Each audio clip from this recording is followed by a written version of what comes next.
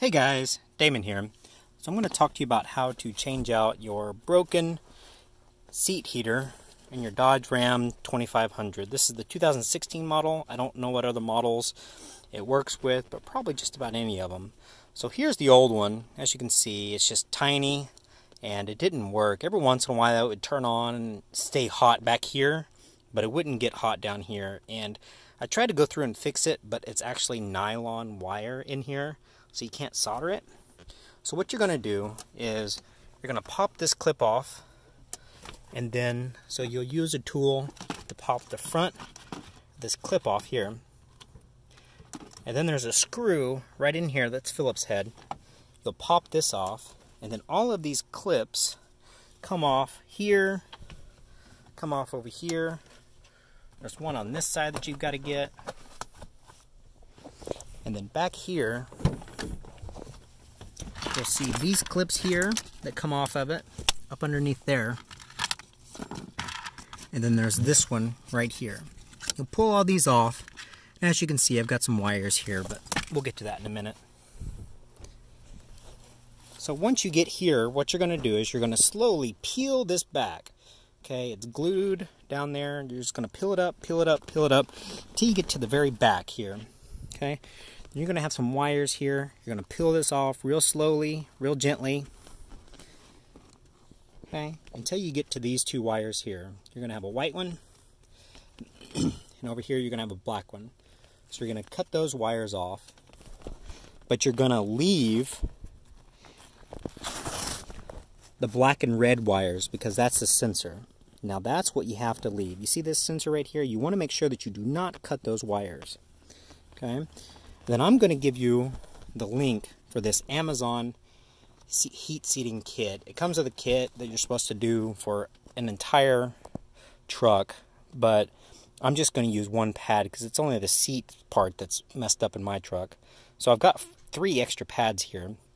So what you'll do is once you get that cut off, as you can see here, I used the entire pad. So if you've got the air-conditioned seats here, what you'll do is you'll take a flashlight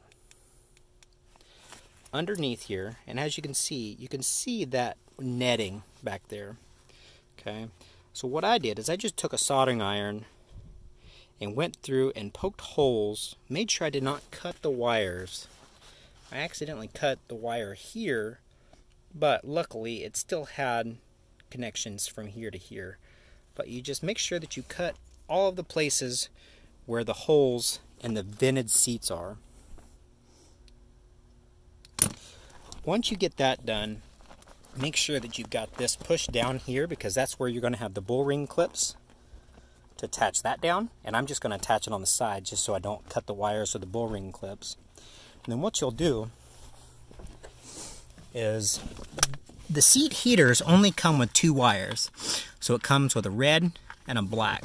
Okay, so what you'll do is you're going to hook the red or the black up to the black and the red up to the yellow. And then see here, down here is the clip for the seat heater.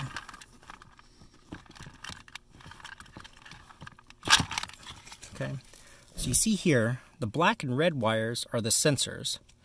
The black wire is the ground, the yellow is the positive, I think, but it doesn't matter because it works this way anyway. So, as soon as you get all of that done, you'll plug it back in, and I plugged it in multiple times and made sure that it worked during the whole thing, just to make sure I wasn't messing up the seat heater netting. So once you do that,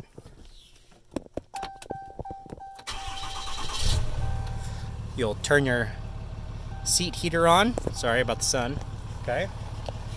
So it stays on now. It wasn't staying on before. And you give it just a couple of seconds and it gets nice and toasty. So I don't have my infrared thermometer with me. I'll have to do that at a different time, but this is how you do it. So the whole kit costs about 40 bucks, but you only need one of them. So for $40 you can change out your heated seat your heated seat netting down here. And it's a lot cheaper than the $250 whole set. So If you have any questions, let me know in the comments. But until next time, have a good day.